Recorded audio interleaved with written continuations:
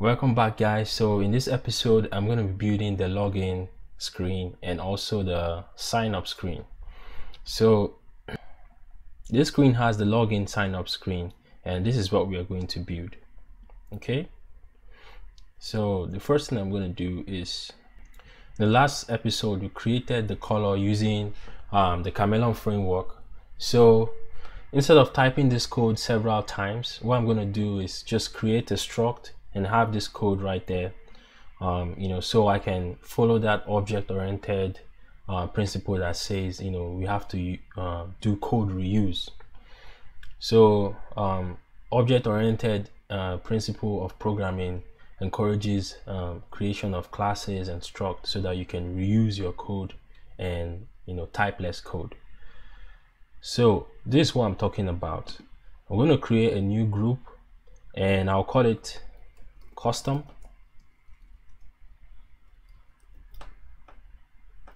Like that. And I'll create a new file, and it's going to be a Swift file. Hit next, and I'll name it custom color, like that, and I'll create. All right, so in this custom color Swift file, I'm going to import Chameleon because that's the framework I'm going to be using, and I'm going to create a struct named custom color.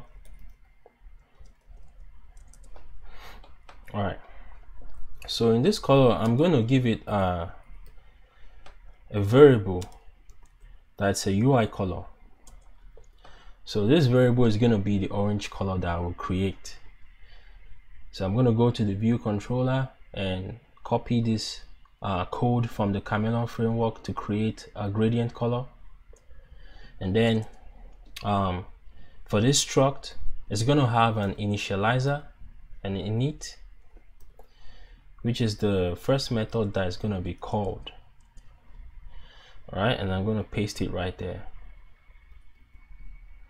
Okay, so in this init method, since the creation of the custom color using the Chameleon framework requires a frame, I'm going to give it a parameter named a frame, like that, and that frame is going to be a cgrect, like that.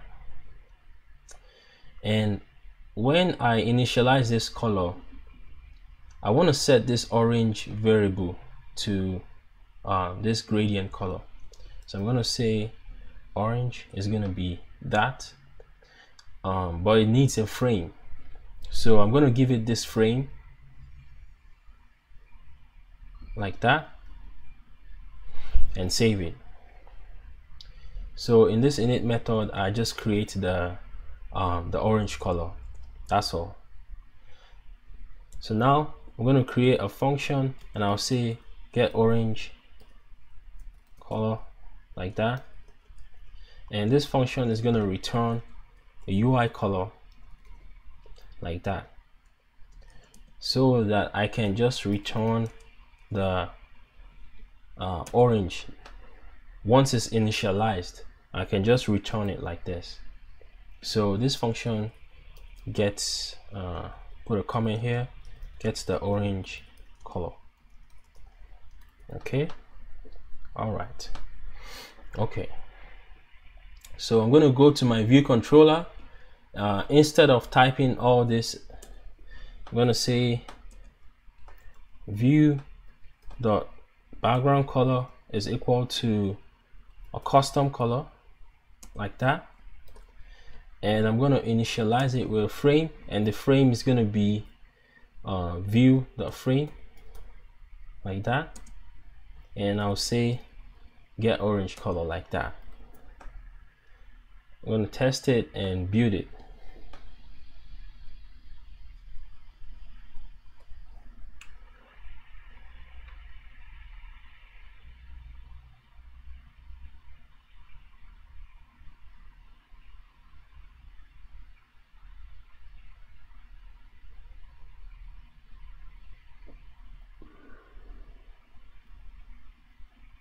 All right, that looks good.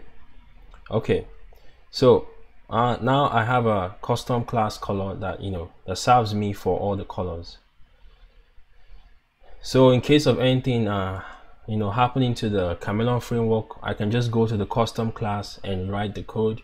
And anytime I feel like changing the code, if I learn something new, I can go to the custom color and just change it that one place, and I won't have to change it in the whole place in the project. All right, so let's start making the login and sign up screen. Let's go to the main.storyboard, and what I'm going to do is select this view controller here and delete it like that. And I'm going to select this class, this view controller class, and I'll delete it and I'll move it to trash. Okay, so now I'm going to create a new group and I'm going to name it view controllers, like that. So in this group, I'm going to create a new file, and that file is going to be a Cocoa Touch class, and it's going to be a subclass of UI view controller, like that. So I'm going to name this class, I'm going to name it login sign up view controller, like that.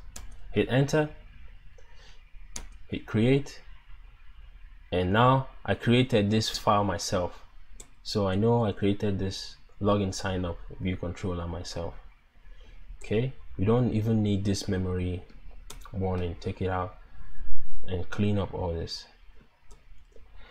All right, so now go to the main.storyboard, and I'm gonna drag in a view controller from the object library, like that, and select this view controller. Go to the identity inspector, this one that looks like a newspaper, that one, and in the class I'm gonna say it's a select login sign up view controller. That's the class I just created. Now I just assign it to this view controller object I dropped here. Okay, so now this needs a label here. So go to the object library and type UI label, and the label comes out. I'm going to drag it and drop it on the screen like that. Then go to the attribute inspector. I'm going to make the I'm going to use the font, the system font, and I'm going to select the style to be heavy, and I'm going to make the size 38, like that, and hit done, and then hit the label, and then hit control and equal sign, like that, and it comes out. And then I'll go to the text here, and I'm going to name it FLAVR, like that. Enter. I'll come back to it, hit command equals, and take out that one sign. That looks good. Okay, looking good. All right, so this sketch file has at this right side, it shows you the properties of all the objects you select. So any object you select, it shows you the positions and all those things, like that, just like we have here in the Xcode. So for this flavor label, I'm just gonna, what I will do is just copy all these properties and make sure it's the same thing here, and that way it's gonna be equal. All right, so for this flavor sign, I have that the position, the X position is 117, the Y